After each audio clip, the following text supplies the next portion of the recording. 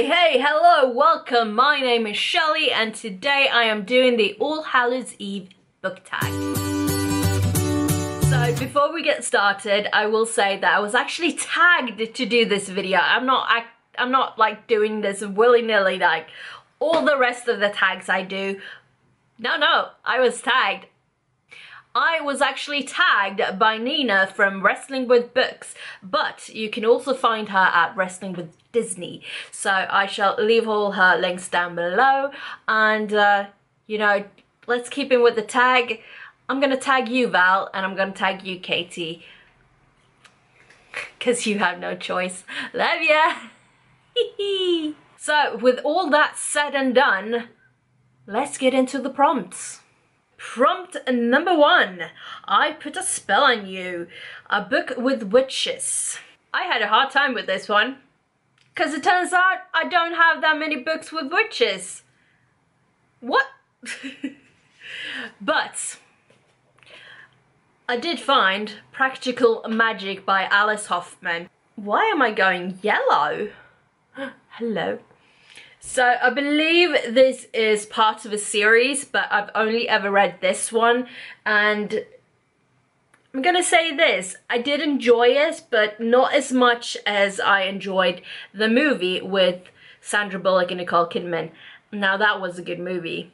The book and the movie are kind of different from one another. It's basically just the premise, and yeah, I like the movie better, but still a very good book, and it does have witches in it, so. Why am I yellow? Prompt number 2, Something That Lurks Under the Bed.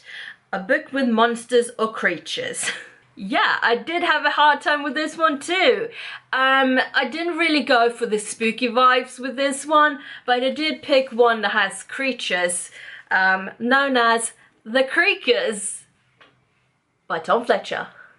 So this is a children's book, if you couldn't tell by the illustrations, and basically the creakers is what lives under the bed, but they don't just live under the bed. The space under the bed is like a portal to the creek world called the Woleb. And if you don't know what the Woleb is, try spelling it out and switching it around. Very clever. So this is just really a cute and funny book.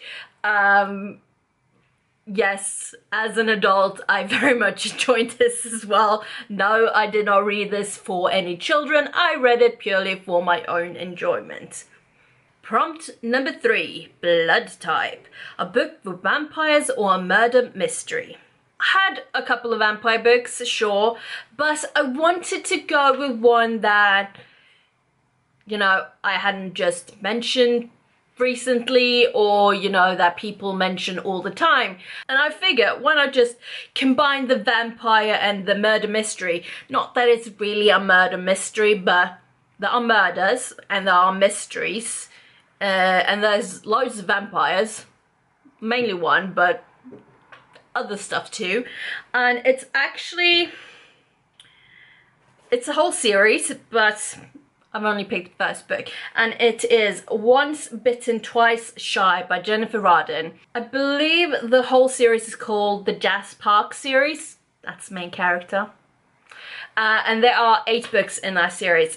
It's basically a vampire who happens to be the top assassin of the CIA, and that's not who Jazz is. Jazz is like someone else.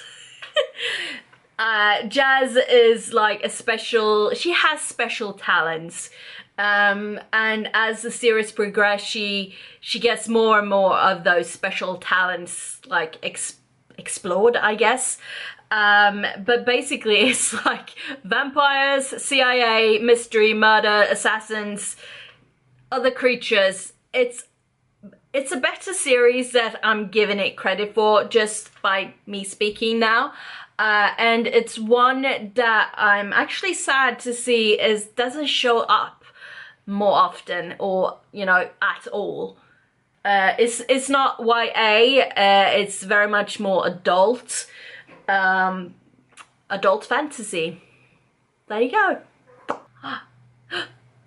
Fantasy. I can pick that one next time I'm picking a fantasy book for a book club. Prompt number 4, Trick or Treat, a book that's sweet or features a sweet shop or bakery. So I'm gonna go with like a little bit of both. It's by the same author, it's just 2 different series. So first off we have Rosie Hopkins' Sweet Shop of Dreams. Basically it's about Rosie who leaves London to go help her aunts take care of her sweet shop, and she just kind of happens to end up staying there. It's a very sweet book with sweets and love and all that fun stuff. So the other book is also by Jenny Colgan, and it's Meet Me at the Cupcake Cafe. Basically this is about Izzy and her dream of, you know, starting a bakery, owning a cupcake cafe. But before she can do that, she has to go take out a loan at the bank. And who does she meet at the bank? Only like her future husband. Whew. Do they get married? I don't remember if they get married, but basically she meets the future love of her life. And cakes. Who doesn't love a cake? If you don't love a cake, we cannot be friends. I'm not even joking here. Look at me having a serious face. Prompt number 5, Pumpkin Spice and Everything Nice. A cozy fall book, or a book that features fall. So if you saw my cozy autumn fall tag, what was it called? I did recently. If you saw that video, you might know that I don't really have the fall kind of book. I don't have seasonal books, and since I'm very much a mood reader, I don't see books like seasonally. Is that even a word? I don't know. But I thought of this one, and I mean, looking at the cover, it looks more like Christmas. However, I picked From Notting Hill to New York, actually, by Ali McNamara, and this is the second book, I believe, in this From Notting Hill, actually, series. Yeah. Basically, the reason why I picked this is because it's set in New York. It has New York in the title, and if New York doesn't scream autumn to you, what does it scream? Prompt number 6, All Hallows Eve, a book with lots of characters or a book that features costumes. Yeah, it's not a secret that I found this tag of prompts kind of hard. Basically all prompts and tags and questions are hard. Yes. It took a while to think of something, but I felt like a book, well, a series more like, or the whole universe thing, I don't know. Let's just get to it. I picked The City of Bones by Cassandra Clare, and it's the OG Mortal Instrument book. It's the one that started it all. I mean, this one has loads of characters in it, but if you continue with the whole universe of it, there's so many characters. And I'm sure there's some costumes along the way as well. But basically, yeah.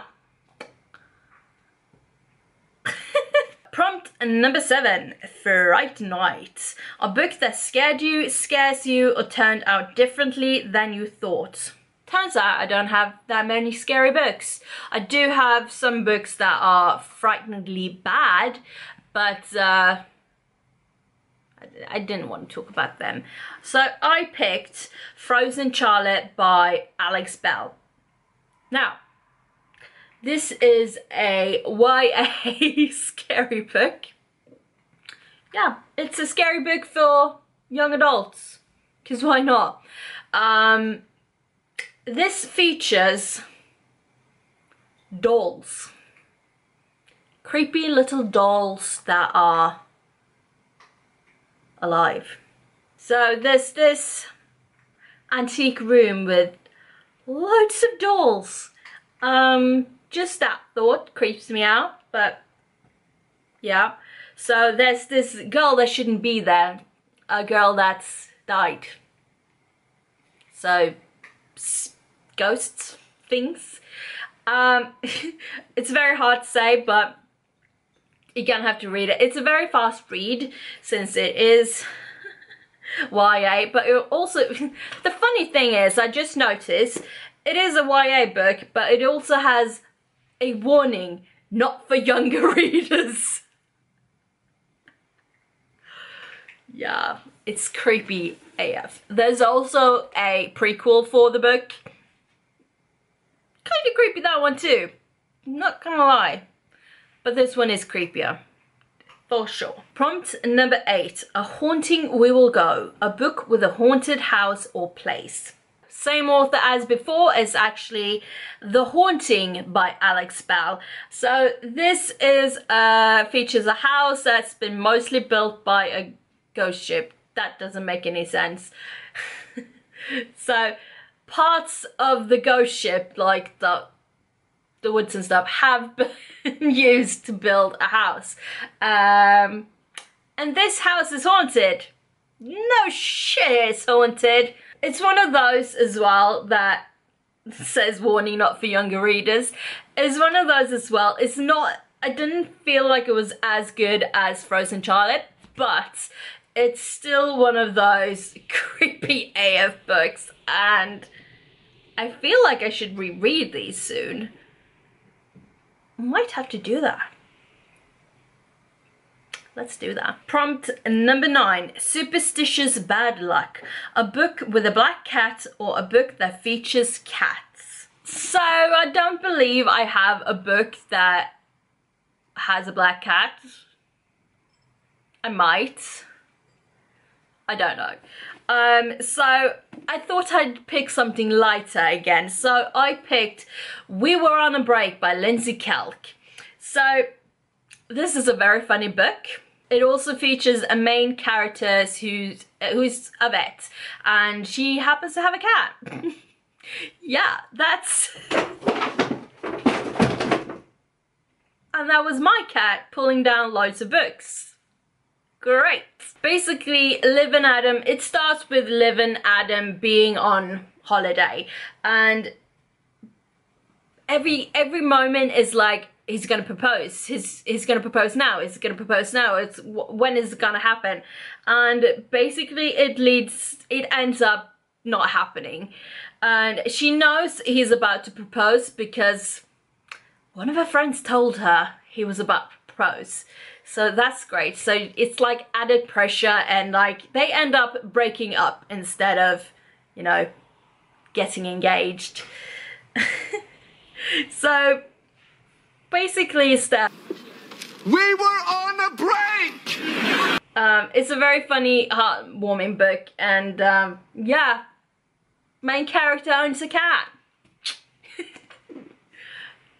I do recommend this one if you would like some romance and laughter and just cozy feels, basically. And for the last prompt number 10, it's So Enchanting, a book with wizards or a book that features an enchanted or magical world.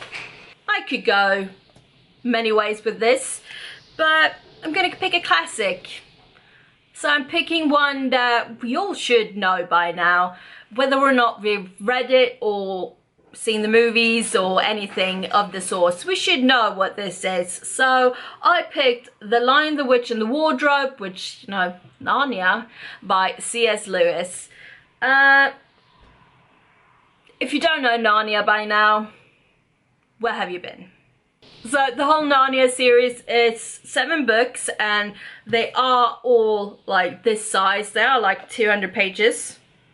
Yeah, they're about 200 pages, and features very big fonts, so, you know, fast reads. It's the one I do recommend if you haven't already read them. That was all the 10 prompts for this tag.